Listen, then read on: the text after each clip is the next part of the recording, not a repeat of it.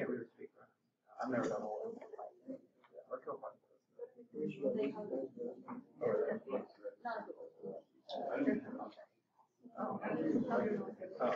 Okay, we'll go ahead and get started. So our topic today, kind of this week, is going to be structural engineering, kind of moving to our next discipline. Before we dive into that, just some reminders as far as where we are. So this is week 3.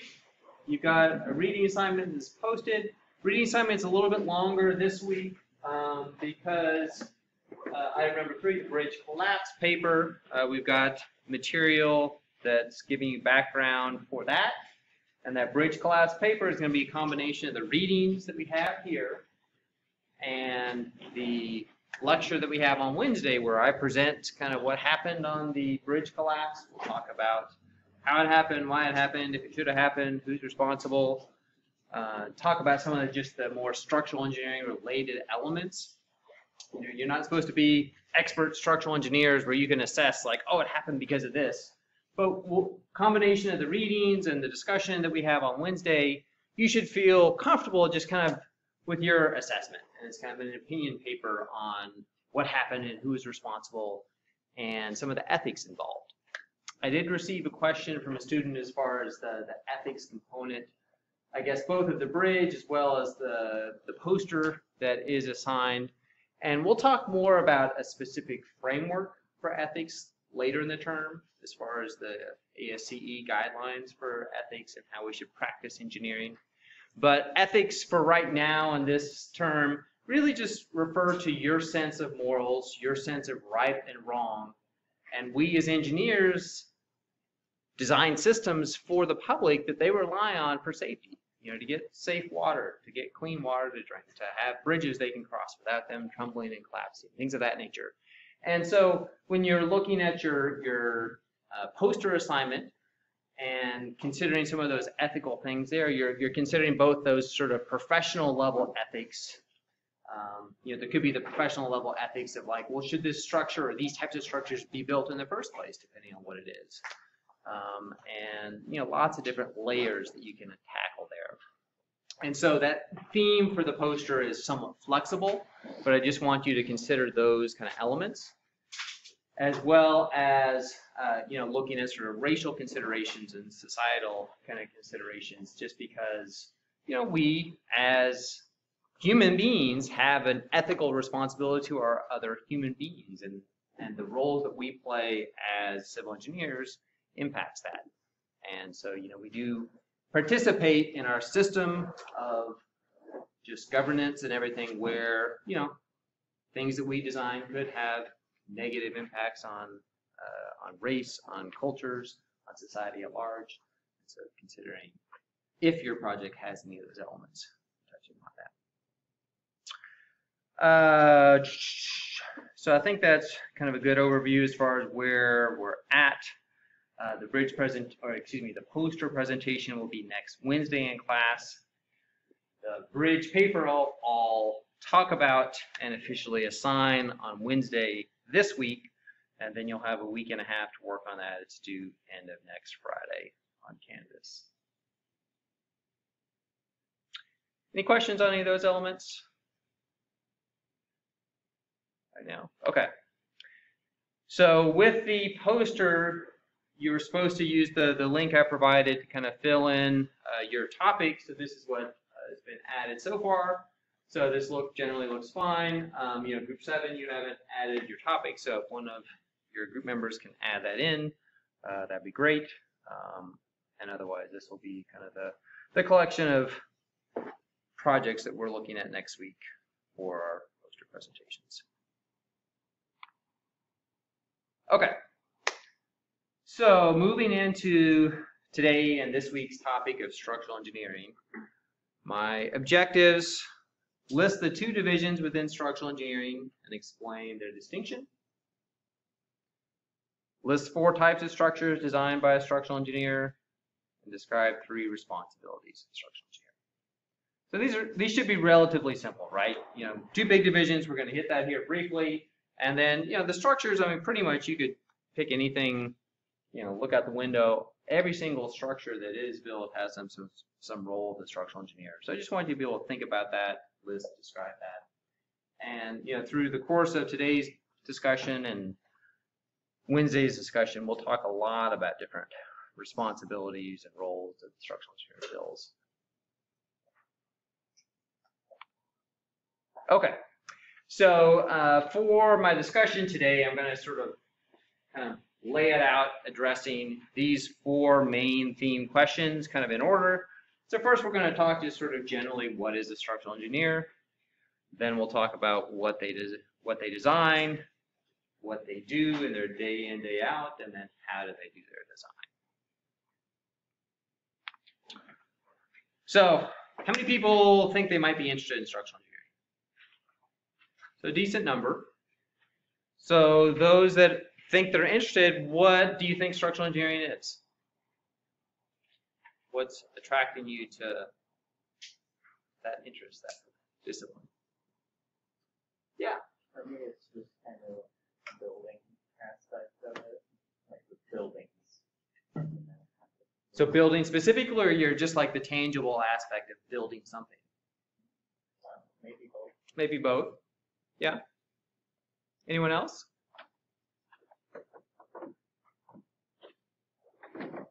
Silence. Well, does it involve? It seems like it would be both. Yeah. Yeah. So civil is this like huge, broad umbrella, right? And some of the disciplines are more technical in nature and require, more calculations and just more code references and a little bit more difficult in some ways as far as that technical knowledge. And other professions require a little bit less of that. So structural engineering is one of those more dense disciplines. So it makes sense in the sense that structural engineers ultimately are making sure that the buildings and bridges and stuff don't fall down. So it's really, really critical. And some of those design elements just are technical in nature. And so that lends itself more to this discipline. And so that can be a good sort of just thing to consider when you're looking at all the disciplines, is whether or not that intimidates you or whether or not that attracts you. So we all have different preferences there, and I'll leave you to decide if that's something that gels with your interest. So a general definition, this comes from the Journal of British Institute of Structural Engineers. But structural engineering is the science and art of designing a bunch of different structures listed, and basically designing those structures so that they can safely resist the forces to which they may be subjected. So we're designing structures. Those structures could be anything. Could be a building, could be a bridge, could be water treatment plant, could be just a simple table. And then we need to be able to assess the loads that that structure is going to have, and then be able to design elements and structural framework to resist those loads. So, in layman's terms, we're just the ones that are responsible to make sure structures don't fall down.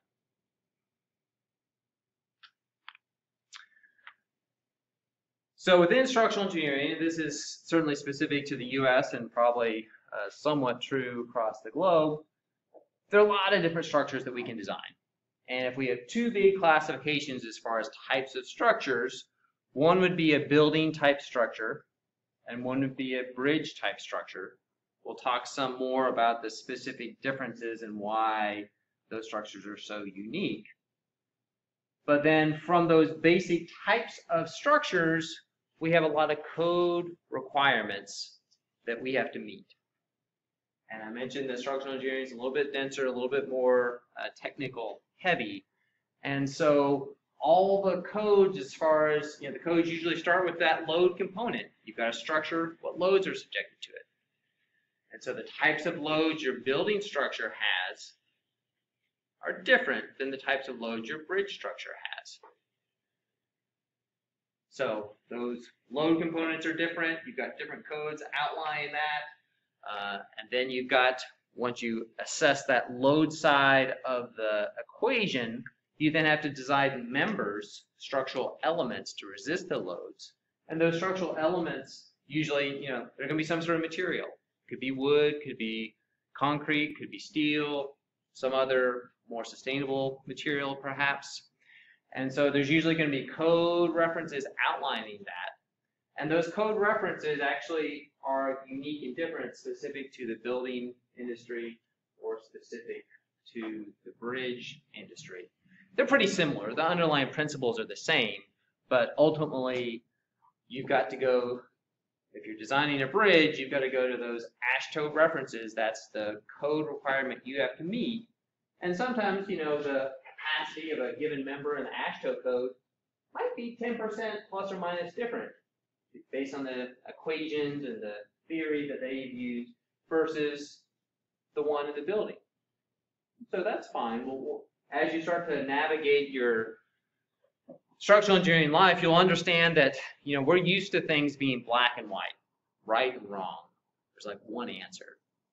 In reality, life's not like that. You've got, for any given problem, there's not one solution, there's hundreds of solutions. And usually a solution that you might be looking at, usually it's maybe not quite as black and white. Is it right or wrong? Does it work or not? You know, sometimes there's like a lot of gray in there. So anyways, so those two big divisions, just to kind of repeat, are the buildings and the bridges. And the main reason why those are distinct is because all the requirements, all the codes that you have to follow are unique and different from them. So structural engineering, not all structural engineers choose to become a licensed structural engineer, but many do. I did become a licensed structural engineer, and so the licensure requirement for structural engineering is a little bit more rigorous. But within that, you do specify, do you want to specialize in buildings so that the tests and the licensure is going to be heavy on this side, or are you specializing in the bridge because those codes and stuff. So they are somewhat distinct. And so both partly because of the code references, but also because of just the nature of the business, that ultimately any firm you work for, they are developing relationships with clients that will hire them to do design. And the types of clients that you often will have for bridge type work, they're often transportation agencies. And so you do a project with ODOT, you do a good job, they want to hire you again, you're building that business relationship, getting that repeat business. And so your clientele on the bridge side is a certain cohort of types of clients that usually don't overlap. The ODOT's not building a lot of academic buildings or commercial buildings or things of that nature. They just don't do that work. And so the client pool for bridges is very unique and different than the client pool for buildings.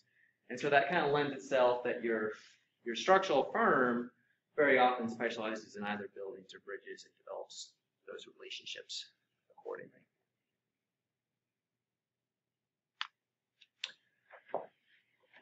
This is your blue sheet or map of all your course requirements, all your prereqs, etc. that you have in the bachelor program here. The reason I have this up here is that structural engineering is nice in the sense that you're going to have a lot of required courses that if you like those courses, it's a good indication that you would like the work of a structural engineer. So your statics, your strength of materials, your structural analysis courses, that's kind of bread and butter of a structural engineer. And if you like those courses, you like those sort of bending moment diagrams and things that you'll end up doing with that, that's a good indication like, hey, this is something I enjoy. And your actual calcs that you're doing in your design office are going to be very, very similar to that. And so structural engineering is somewhat unique for some of the disciplines just because civil is so broad and structural was kind of at the foundation. It was one of the first disciplines, right? First structure you're building hundreds of years ago, you got to make sure it's standing up. So this was kind of the foundation, one of the things that all civil engineers did. And then the profession kept growing and growing, getting more broad. And so the bachelor's education still has those sort of fundamental cores that we focus on. And some of the other disciplines kind of, they lend the, you don't get exposure to some of the other disciplines until kind of your junior, senior electives. And so you might just have like a course or two in geotech or something where you're like, oh, that might be interesting, but I don't really know because I've only had a course. With structural, you have a series of courses and a lot of coverage there. And so it helps kind of just give you more exposure to this discipline than some of the others.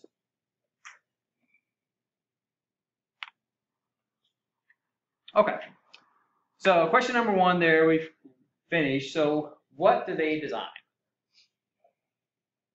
So that's somewhat transparent. We already talked about this somewhat, but in general, I want to talk and focus this discussion not just on the structures that they design, but the specific elements of those structures. So we mentioned that they design buildings. That's one of the main divisions of their discipline. But what specific elements of a building structure do structural engineers design versus what an architect or someone else might design?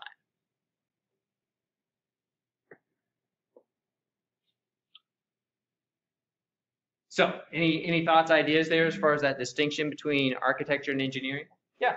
Architects usually do the actual layout, and then the engineer would come and do like the beams, joists, maybe the trusses, depending, shear, like that. Yeah, that's a very, very good summary there. You know, so like this high-rise structure here, the basic geometry as far as like, oh, laying this out, you've got this curved face here, how many levels are you wanting to design, etc. All of that really was driven by an architect that had the vision for the tower that they wanted to build.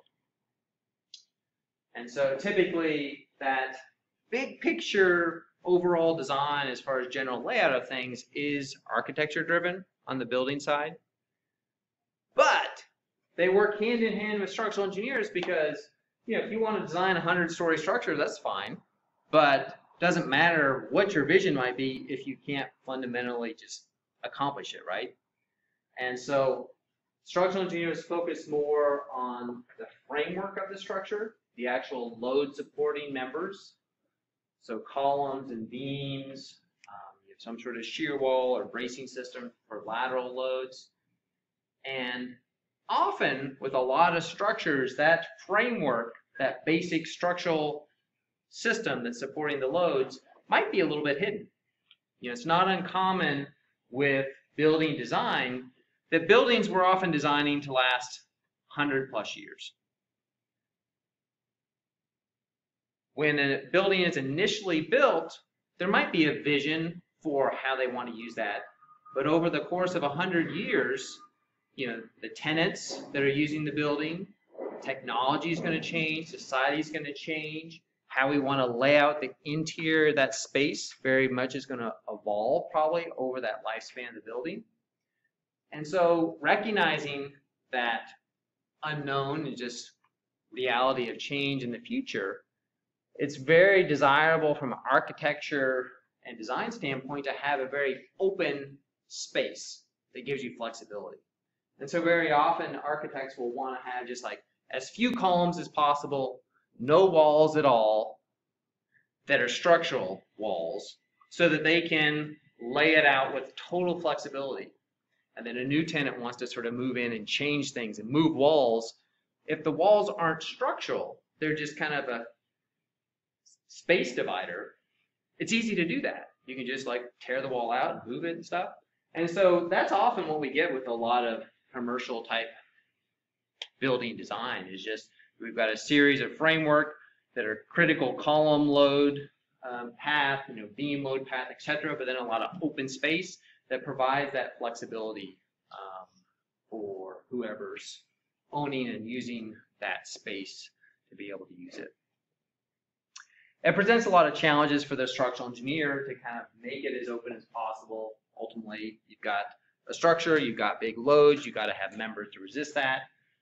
And so it's very much a collaborative effort between the structural engineer that has, the architect that has the overall vision for, hey, this is the space I want to create, and then the structural engineer that's a little bit more practical, like, okay, I see this is what you want, this is reality, we need to do this, and how do we sort of work together and figure out something we're both happy with as far as a compromise that can resist those loads, but still accomplish that vision of the space that you're wanting to create.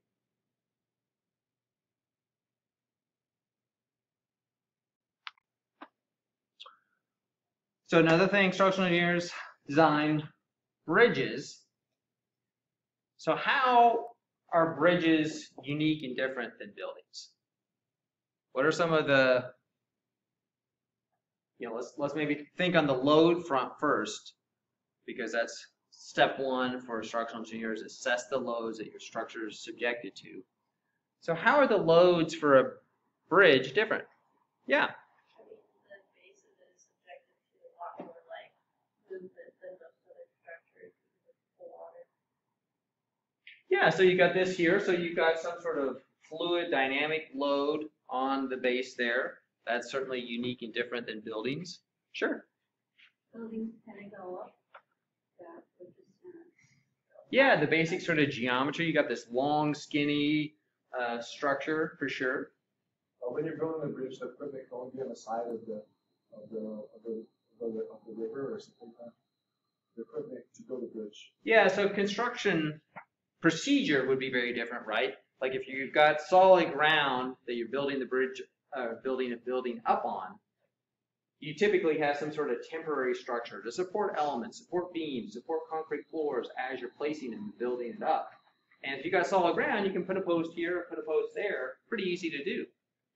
With your bridge, it's pretty different. If you've got this big 300-foot span or something, and you can't stick a post there because it's middle of the river, how do you accomplish that? How can you do that? So that's something that I think is a wonderful kind of marriage, all divisions within structural engineering is the constructability piece. And it's kind of a fun little puzzle to try and figure out. And any structural engineer that's a good structural engineer is going to really work to sort of master that, because just proposing an idea, if you haven't thought through, well, how do you actually accomplish that idea, might not be a very good idea. Yep. The load that you're supporting is moving, it's not static on the structure. Yeah, you got a bunch of moving loads. Let's say you got a bunch of traffic, all of a sudden then they slam on the brakes, you got inertial loads. Just traffic and cars, those types of loads are very different than, if you have a parking structure, you've got some of that. But this classroom building here, very different types of loads. Sure. More wind?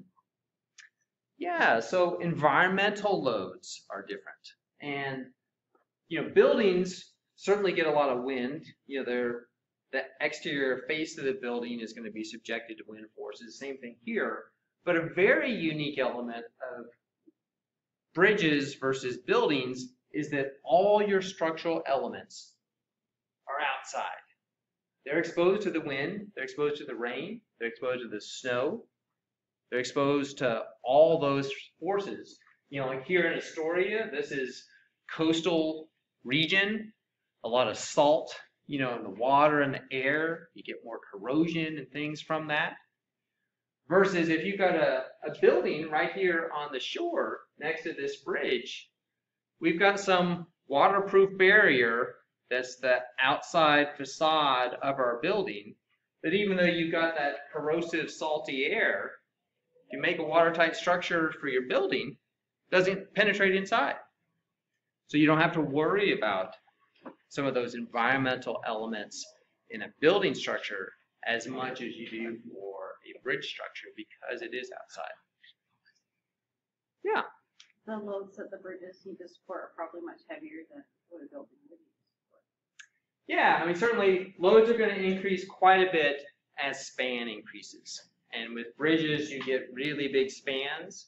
And so those forces in your member is going to be a lot bigger.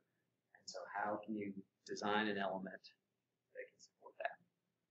Yeah. You said this earlier, how it's more like the supplies are on the side of the bridge, but also the fact that there's only a couple supports on bridges. You see them in a big building, there's going to be a bunch that are all holding it up from a bunch of different points. Yeah. So there's probably a lot more stress in those areas. I'm sure those Yeah, for sure. I mean, certainly, the load in this support column here is going to be much higher than, let's say there's a column right there in this building. The span on that column in the building might be like a 20-foot by 20-foot kind of area. You've got 400 square feet of load that's going to that column. Versus here, if you've got, 300, 400 foot span of roadway going to it, a lot more surface area and influence area going to it. So all that is very good discussion, helping to sort of provide some of that context just for those distinctions between those types of structures. And it all sort of starts on the types of loads you have, and those loads we mentioned are both sort of gravity loads that are subjected to, and environmental loads that often are lateral loads, wind loads, the fluid loads there flowing through the river, etc., that we have to resist. Okay, so you've got those two main distinctions, but structural engineers are just people that design structures of any sort. And so you can design other things. The structural firm that I worked for before coming to Portland State, they developed some clients in aerospace industry, bred into like working with military out at Kennedy Space Center. And they actually designed this is a mobile rocket launch center that they designed. They also designed a new rocket launch tower that was the first rocket launch tower built in the last 30, 40 years out of Kennedy Space Center. And so it all was that fundamentals as far as you got loads, you got members, you got to design. What are those forces?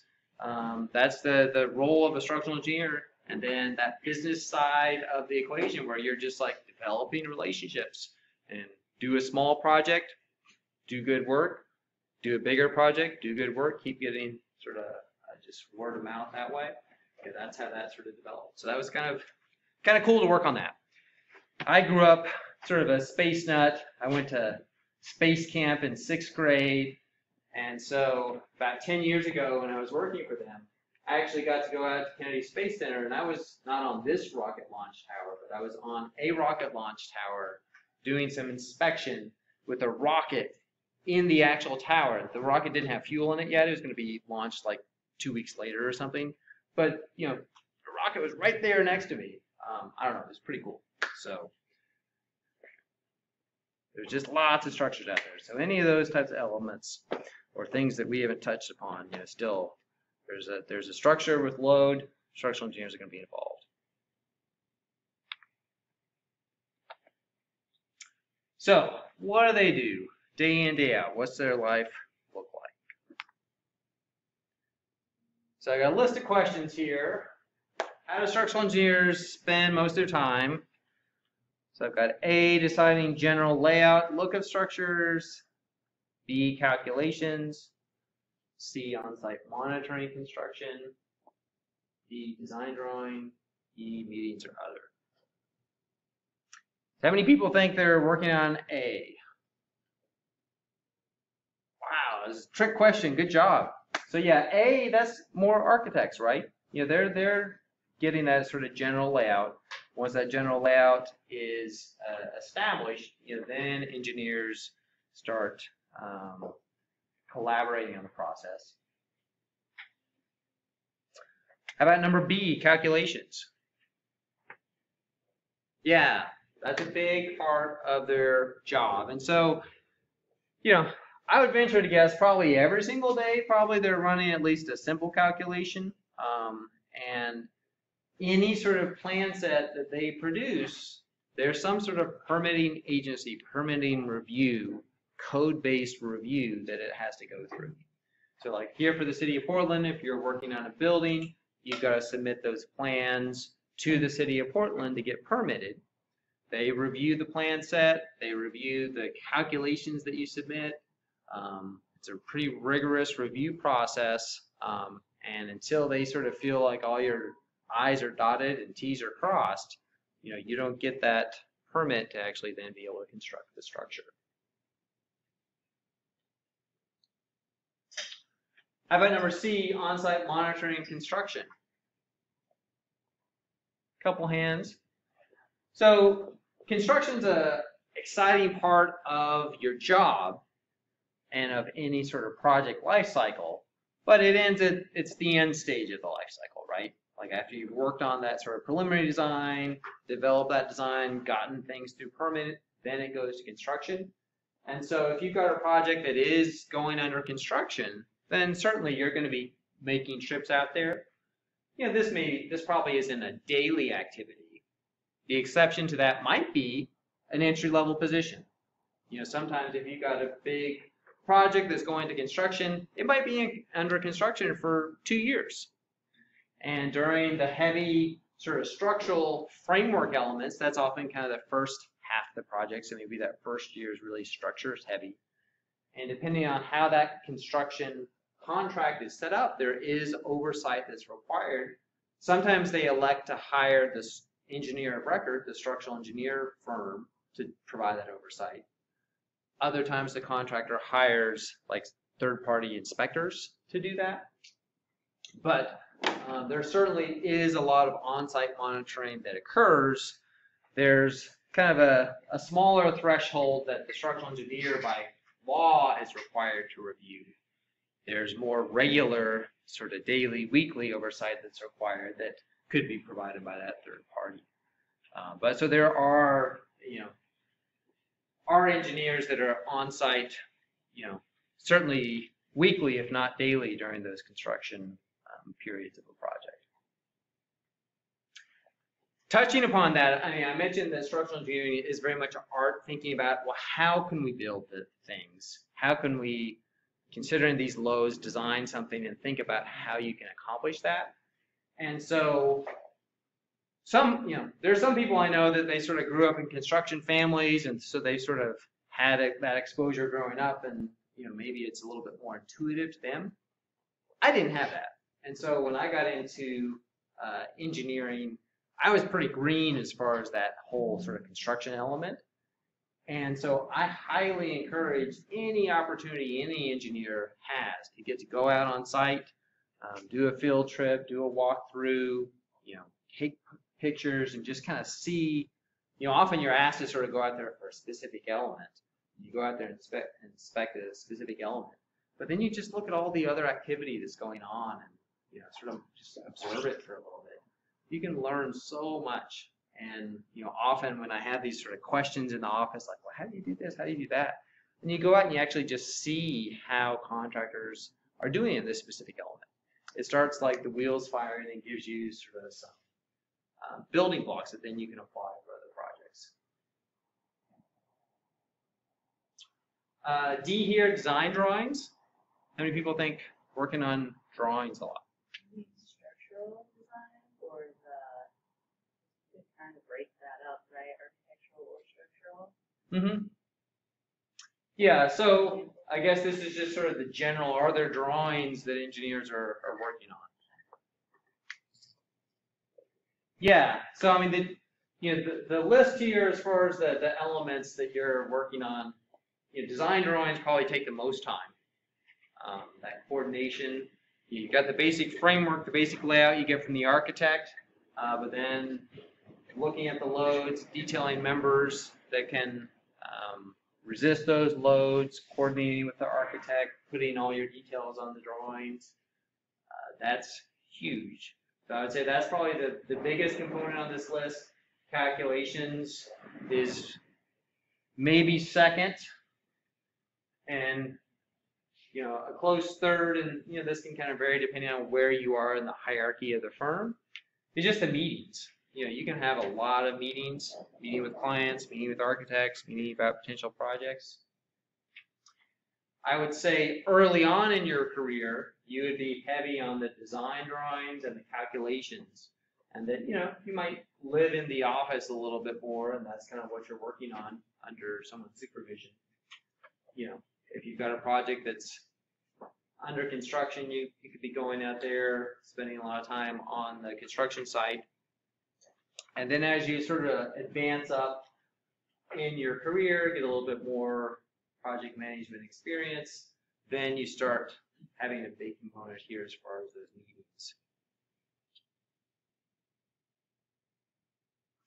So, you know, the principal at the firm that I worked at, you know, I would say that probably 3/4 of their time was meetings, and, you know, a quarter combination of the other sort of topics, but it just sort of varies depending on where you're at there. With all this, though, there's ample opportunity to have a diverse sort of day and lots of different things going on.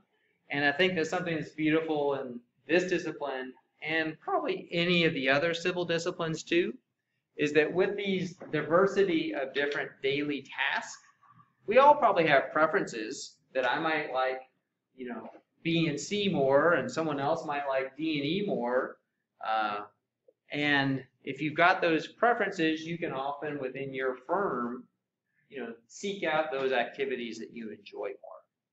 Every job's going to have things that we don't like to do, and you just kind of got to get through them. But often there is opportunity to kind of work on the types of projects or do some of the activities that you like a little bit more than others.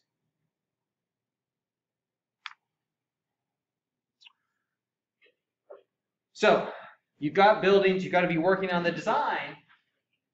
The industry is really at an exciting time because with the advances that we have in computers, we've got some pretty cool tools in our toolbox that we get to use. And so the design used to be all just sort of 2D paper-based design, and it's really almost as a standard now that you've got pretty sophisticated 3D modeling that happens. That's pretty fun. I like 3D models. I think all of us do. It's kind of cool to see that and sort of build that model. It's really advantageous when you start collaborating with other disciplines, because we can have our structural model and an architectural model and a mechanical model, and then they all get sort of meshed together where they are one complete model. And that can help with, you know, different sort of clash detection type things where you can see conflicts between maybe what a mechanical engineer's design and this beam that I have and stuff. And if you can identify that stuff during this design phase, it makes construction go much smoother. We also have, you know, structural analysis models. Often those are kind of a separate model that the structural engineer sort of builds. And, you know, those start with basic geometry that you input, then you've got all the loads that you're putting on those members, and then you run some analysis and you can, you know, play with the system and, you know, help you with that design process.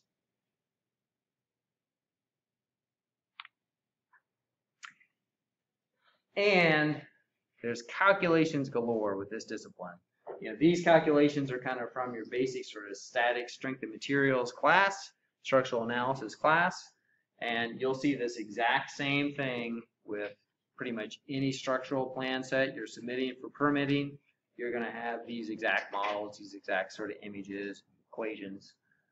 So this is sort of bread and butter day in and day out.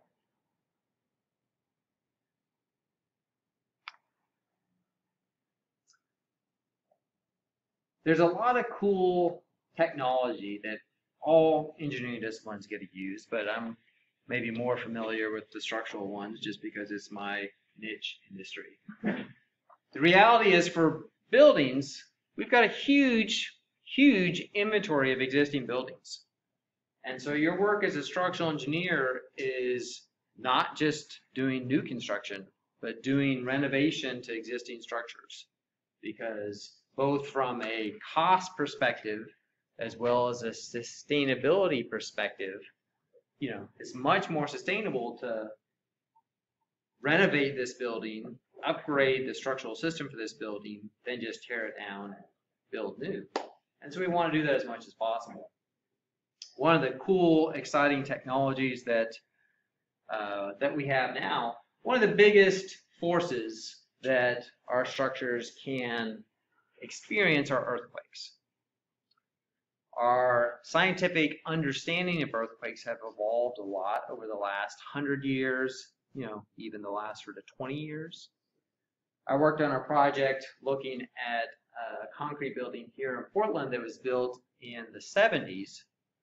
And the seismic loads that code said that building needed to be designed for in the 70s versus the revised code of today based on our more modern understanding of seismic activity.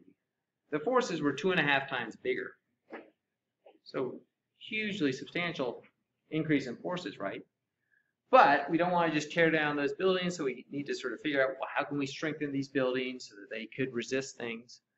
And earthquakes are one of those things that they are huge forces when they occur, but thankfully they don't occur daily, right? And so we can sometimes have the illusion that, hey, this structure seems fine, it's standing up because it's just sort of experiencing gravity loads predominantly. But then you get a big lateral load, a big seismic, and it can crumble rather rapidly.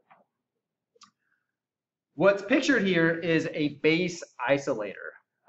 So this was a retrofit to a building. Base isolator is kind of like this big kind of rubber spring that the idea, the forces you get from an earthquake is that the ground starts shaking. If your building's attached rigidly to the ground, which is sort of the standard that we've always had, then the building is going to shake side to side with that.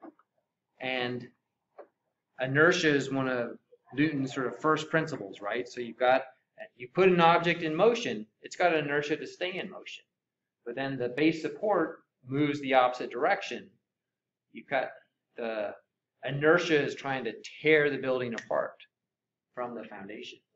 And so a base isolator is basically this big kind of rubber spring that you actually isolate the upper structure from the foundation so that the foundation can do all this shaking back and forth, but you don't transfer it to the upper structure. And so it can greatly reduce the shaking and the load transfer and everything that your structure experiences. And it's had great success in particularly sort of Japan has designed and used these extensively. They are being used, more in the US, but we're a little bit slower to adopt some of that technology. But this here is a short little video showing that where we've got 2 model scale structures, one that's attached rigidly, I think this one rigidly to the foundation, and one that has a base isolator to it, and then they just are on a shake table, so they're shaking back and forth.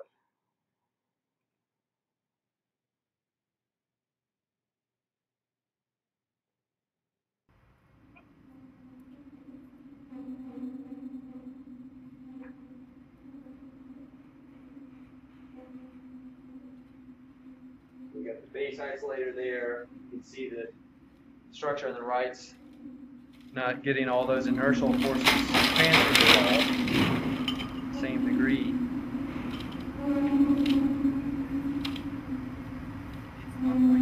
So it's kind of the principle of how those base isolators work.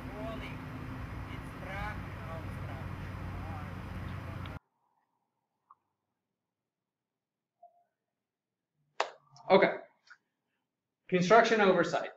So certainly you do have construction oversight. There's code requirements as far as specifically what is required. And the structural engineer has certain requirements to be out there.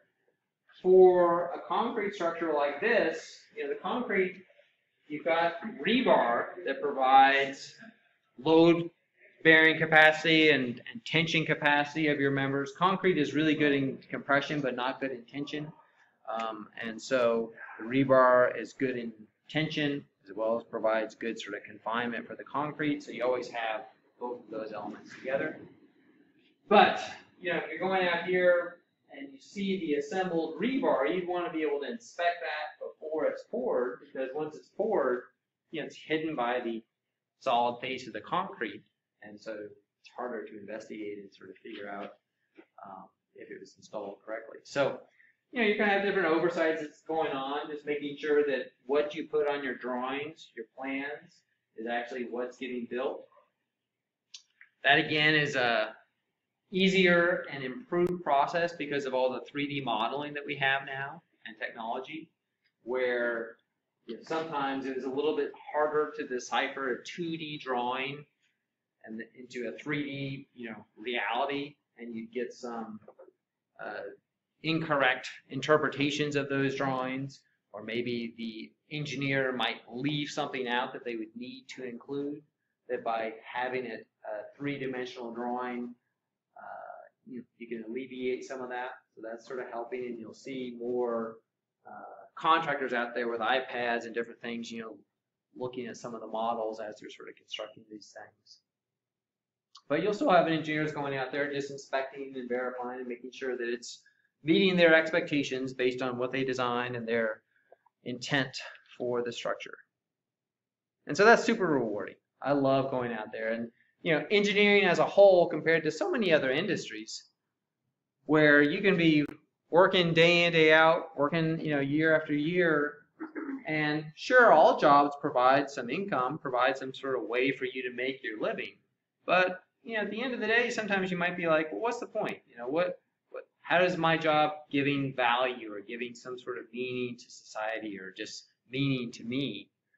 And with engineering, where you go out there and you see the work and the plans you've been sweating over, and then it gets built into this tangible structure, I can't say how amazing that feeling is and how rewarding that makes you feel, and just makes you feel like your job has purpose.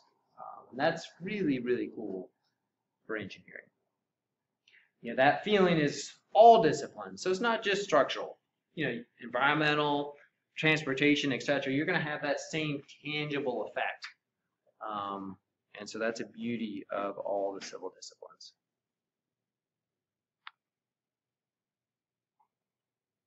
Okay, question. So structural failures occur. Got 4 options here. Never, rarely, sometimes, or frequently. How many people vote A? How many people vote B? Rarely, I see some hands. How many people vote C? It looks like most people. How many people say D? People. Okay.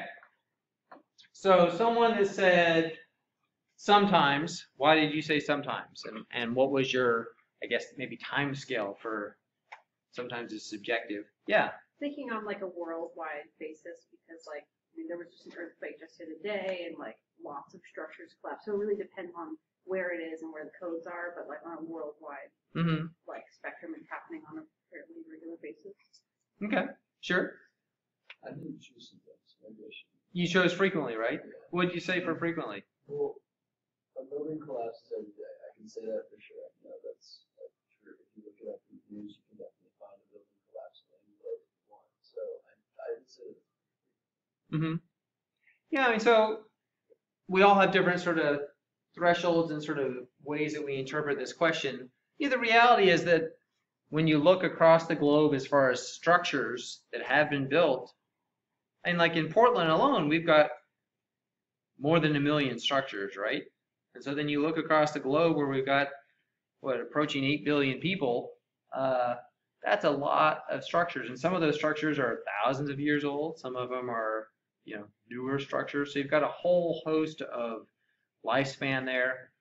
And so from that perspective, I agree that, yeah, we have collapses, if not daily, certainly on a weekly, annual basis, you'll have some small scale collapse. Some of those might have been engineered. Some of them might not have been. If we isolate it maybe more to our country, where we've got,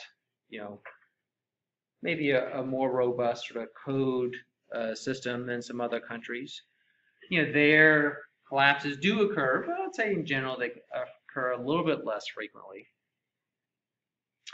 But I think this is kind of at the heart of the importance and the obvious need for structural engineering, is that any sort of collapse is bad, and you're going to, at the minimum, have a lot of economic loss, and more frequently, loss of life.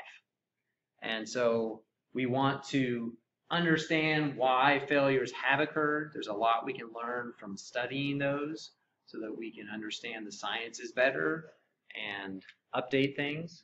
So some of it, like the earthquake, where you might have an earthquake, that could be partly a function of just improved science, where, yeah, we used to think that the loads were this, the building was built 50 years ago, Now we understand the loads are actually a lot more, but if that building hasn't been upgraded and it experiences that earthquake, yeah, you could get collapse or just some severe damage. So what I want to touch upon here is the I-35 bridge. This was a collapse in 2007 in Minneapolis. So short little background if you're not On the familiar with it evening here. of August 1st, 2007, the I-35 West Mississippi River Bridge was filled with rush hour traffic that had come to a near standstill. At the time, the bridge was undergoing general maintenance that had left 4 of its 8 lanes closed and over 260,000 kilograms, or 260 tons, of construction materials resting on the bridge itself. Shortly after 6 p.m, drivers heard a loud snap echo from one of the bridge's beams. This was followed by a louder crash and considerable trembling and shaking throughout the structure.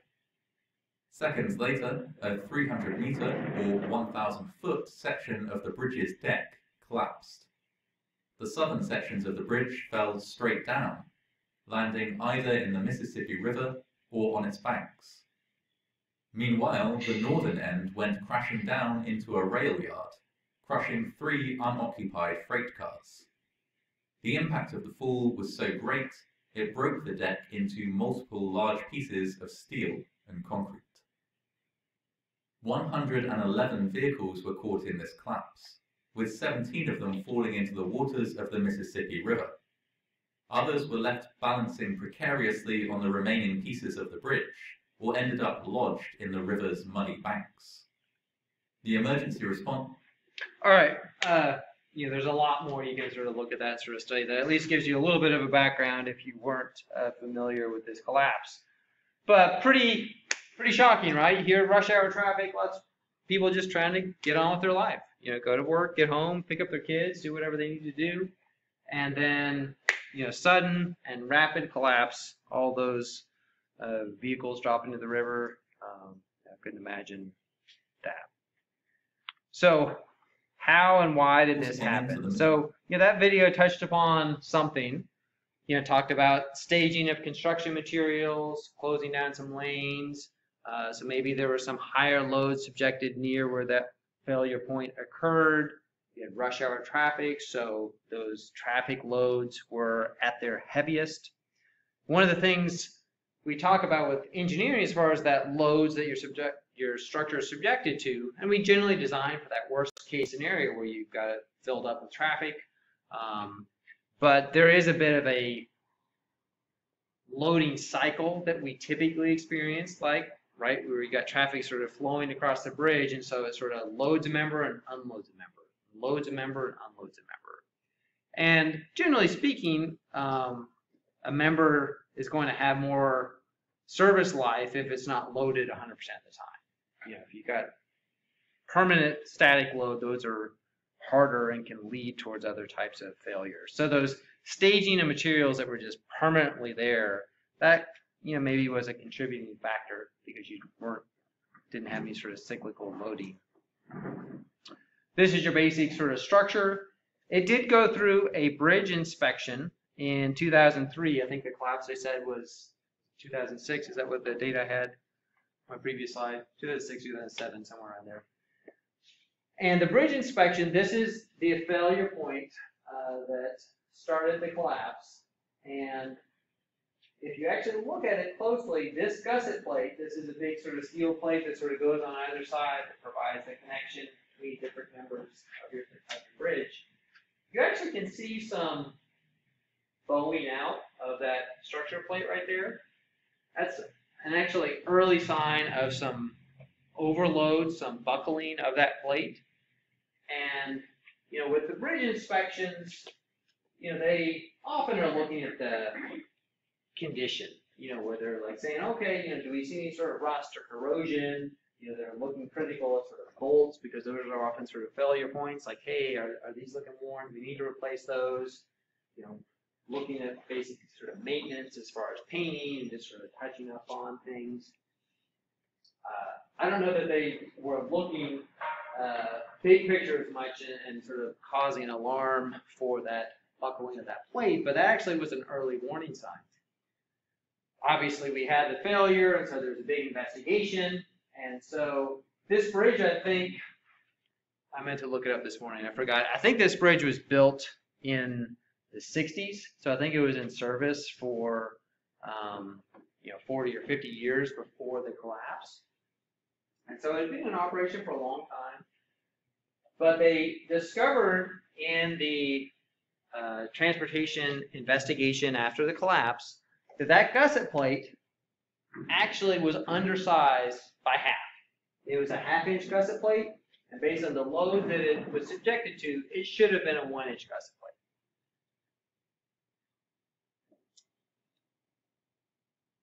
Why this, I think, is interesting and just sort of helpful to talk about is that with our load design, we are calculating sort of loads on one side, and then we look at the capacity of a member on the other. And so if this member is half as thick, obviously that capacity is going to be less. But typically, the approach we have is that we take our capacity and then we divide by a safety factor. Because, you don't want the loads and the capacity to exactly equal, because then if you just slightly increase the loads by 5%, boom, you get collapse. So we always have this sort of reserve capacity for our capacity side where we divide by that safety factor, and sometimes that safety factor is 2, so you got double the capacity. And that load side, we're typically looking at the worst case scenario where you've got max, traffic on the bridge, etc. And so often you sort of don't have that. You've got lighter loads, and so that can sometimes lower the load side of the equation. But this ended up being in service without issue for 40 years, even though a member was half what it should have been. And so, based on our approach in our country, and I think sort of globally, where we've got that capacity safety factor included, that contributes to structural failure occurring much less frequently. Because even if engineers make mistakes, you've got all those calculations they're working on, you've got all those loads, you're trying to sort of keep track of things, you've got people that are checking your work, etc. So this made it through permitting, with a plate that was undersized, half what it should have been. And still, it worked for 40 years because maybe the loads were a little bit less. That safety factor was providing that extra strength until ultimately we did get some failure. So, it's good to study these. This could have been prevented. It certainly could have been prevented in the design stage. Could have been prevented in that sort of permitting stage where they were reviewing the calcs. Could have been prevented here with a little bit more rigorous oversight in this bridge inspection. People asking the question, hey, is this a little buckling of the plate? Well, what are the loads on it? What is this a concern? Unfortunately, it wasn't cut in. So, if you just sort of Google failures, you can get this sort of list in Wikipedia. And if you look at the, it's not a absolute list. Like my house collapses, it's not going to make this list. But this is like big collapses. It's got breaking up in history. But if you look at some time scales here, I am a little disturbed. Like when I was growing up, I didn't feel like you'd hear like you do daily almost now about different collapses. Some of that I think is just like the news cycle is so much more robust now that you hear about a lot of different things maybe than I did as a child in the 80s. But if you look here in the sort of 80s, you often would have like, 3 or 4 sort of major collapses across the world on an annual basis. You slide down here to more modern times, and you start to see a lot more. Like, here in 2021, what is that, like more than 10, 15 or something sort of collapses on a global basis. So I do feel like there's a disturbing increase here as time has sort of grown on. Some of that could be a function of just the age of this infrastructure, that it was built 100 years ago and reaching the end of its service life. There could be a lot of different contributing factors, but I do think, we have a strong ethical obligation as engineers to, understand these, improve upon these, to really kind of make sure that collapse is really rare and not an acceptable level of design. All right, where was it? So we're going to talk, at length on Wednesday about the Florida International Pedestrian Bridge collapse that happened in March 2018. It's a nice key study to look at. So last topic here, wrap up in our last 4 minutes. How do they design? So the basic process, I've already touched upon some of these. It all starts with those forces your structure is subjected to. So you got to determine those forces. Once you determine those forces, you want to select a material so you can start specifying things. The codes based on strength and capacity of members are material specific, so you kind of got to know that first. Sometimes that material is driven by, a vision the architect might have. Other times the structural engineer might play a role in helping to select that material.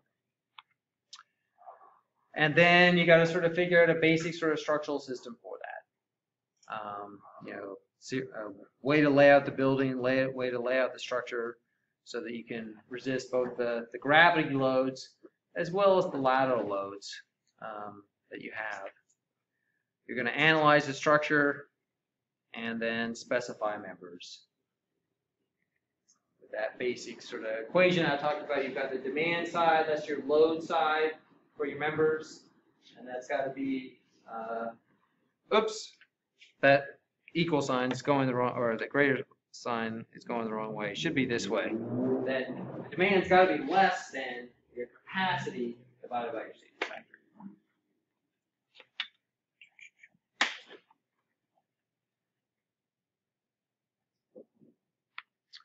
So just a comment on loads. I already talked about sort of gravity loads in general.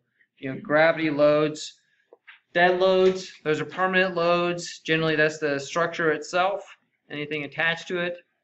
Live loads are sort of temporary or transient loads. So it could be us in this classroom building, could be cars on the bridge, anything of that nature.